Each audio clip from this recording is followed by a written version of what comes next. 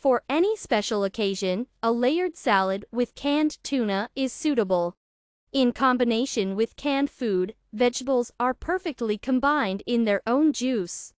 It will not do here without cucumbers and corn. In the recipe, many will pay attention to the refueling.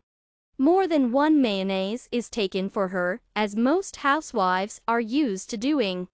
Its taste is enriched with mustard, garlic, and lemon juice. First, prepare the sauce for smearing the layers. In a bowl, combine mayonnaise with mustard.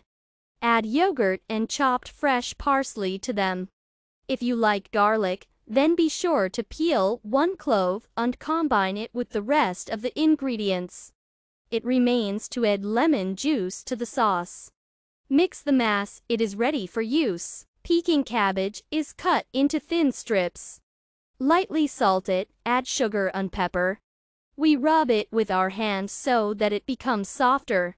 We put part of the slicing in a bowl on the bottom, pour the sauce over it, then form a layer of canned tuna, 1 jar. Then we lay out layers of alternately diced avocado, canned corn, and cherry tomatoes, cut in half.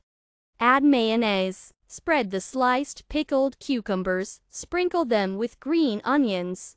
Rub the eggs on top, sprinkle them with a little cheese. You can again smear with mayonnaise and repeat the layers in the specified order. Top the salad with the remains of the sauce, sprinkle with grated yolk. Let it soak, and then the layered salad with canned tuna can be served on the table.